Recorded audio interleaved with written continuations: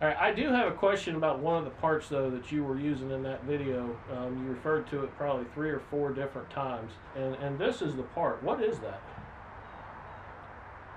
That's not one out of that rear end. What is that part called, though? I think you called it a washer? The washer, this is not big enough for it. Okay. Well, the reason I'm asking is when I've done videos in the past, and when I show a washer, yeah, everybody tells me these are called washers. Yeah, they are. Wash, W-A-S-H. You know, it's all where you come from, I guess. And I've learned that all my life. You never get too old to learn, see, and I'm 81 years old. I wanted to clarify that for everybody watching this video. Well, when they comment, how do they spell it? W-A-R-S-H-E-R. Washer. Those people doing that must be from Michigan. I don't know. And as always, the thing is, pay attention to every part, how you took it apart. Lay it out part by part the way you took it apart. You can put it back together exactly the same way. Guys, if you want to know more about this hydrostatic transmission on this Hydro Gear transmission, welcome to the Bald Eagle 242 YouTube channel. Hydrostatic. I'm sure everybody's heard the word hydrostatic, the old Hydro Gear. Anyway, here's an exploded view of all the goodies. All the goodies. Everything that makes it go. Cleaned up, ready for reassembly.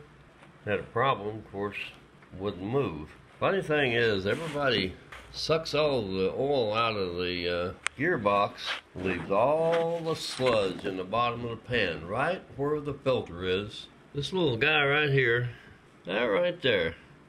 Now you see how fine that mesh is? And you got that laying down in the oil with all that sludge you're going to leave when you suck the oil out. And you fire it back up with brand new oil, it sucks that stuff back up and fills that filter up again. In a week or two, it's going to do the same thing again it was doing to start with. So, you need to take it apart, clean it, get all that junk out of there. And the darn thing, there's nothing wrong with this rear end.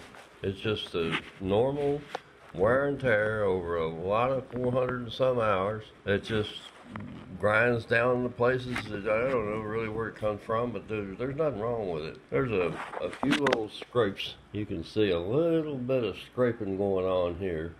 Nothing really. There's nothing wrong with that surface to keep that from working. Looks like it's been hot. Heat from overheating because it had so much grass build up where it hadn't been cleaned, it hadn't been pressure washed in years. It's an 06, this is a 2006 Husqvarna. We'll get back to you and show you more on this. We got another one over here. Yeah, one in the vise, that's completely still assembled. It actually broke a bolt. Broke a bolt on the control shifter. That bolt right there and on this side. Yeah, that bolt broke off that goes in there. That's the direction that back and forth makes it forward and reverse, forward and reverse. I got to tear that one over there down. Actually, I tore this one down to get the part to go in that one over there, but that one over there is a good rear end. It's got to go in this Husqvarna. Interesting project. Anyway, here we are, ready to go back together with it. Now, I'm going to take this part back out of here just to show you. All those little pistons, all those little guys just love to fall out. There's a spring, and that's the piston that makes your pump work. I'm going to show you how to put that back in there. It's easy. But then again, there's this little washer and bearing that likes to hear it flopping around in there. Well, it ain't going nowhere. So what you got to do is turn this and this, kind of drop them in on each other. Now we got that in there. We're going to put it back in the vise. Try to get it around here where I can get the most of my light. And you can see now that the little guys, that right there is what you want to see. And now we can, the other part, it's the real tricky part, getting that all back down in here. The whole assembly, you got to remember the filter goes to the bottom. piston assembly you just put in goes against this.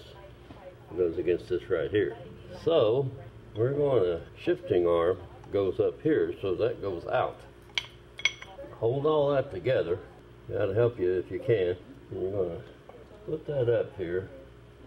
Gradually slide this in there. And hopefully it don't all come apart. Now this is all spring loaded up here too, so it's not going to want to cooperate. You got to make it cooperate.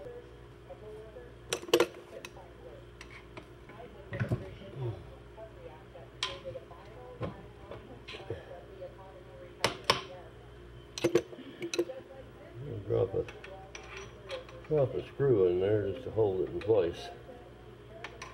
Don't tighten it up yet, and when you do, you can't just force it in there. But you got to have it to where it works before you force it. And down inside here, this shaft, you remember on the other end, it didn't have this rusty end on it. Well, that shaft has got a bushing down there it's got to go in. Get that in place down there. You see, you pop it, it pops right in place. Now, your screws there should be free. I don't like to take an impact to it. I got one laying there, and I hate not to use it. I hate a video, too, where somebody sits there and screws 20 screws out. This is kind of a touchy little situation here, and I'd rather take a little longer to do this than to mess it up trying to rush it.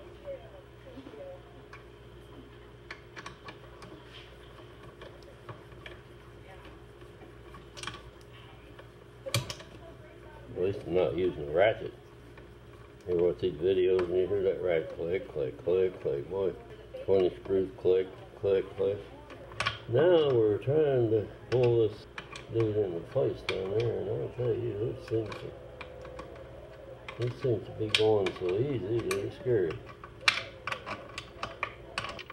Now what I do with these, I get this all lined up, get this mechanism all in place. And once you get it tight in there, it locks itself in. And once you get it locked in, you can back the bolts out, put Loctite on them. There's a lot of commotion going on right here. Big bolts. That's because of the commotion.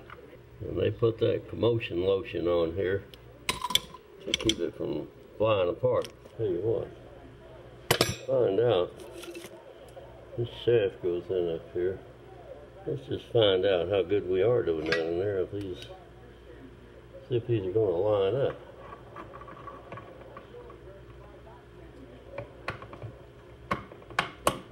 Can you believe that? How about that? We're right into that pump now.